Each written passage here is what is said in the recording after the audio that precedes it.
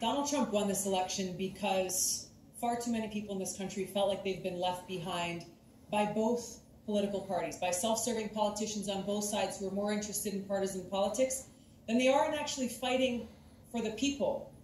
I'm speaking the truth to people all across this country about the fact that people in Flint, Michigan are still being left behind, still being poisoned by the water in their system, because every single month we are spending $4 billion on a continuing war in Afghanistan, $4 billion every single month, rather than ending that war, bringing our troops home, and using those precious resources into serving the needs of the people here in this country. People, communities like Flint. That's the kind of leadership that I'll bring.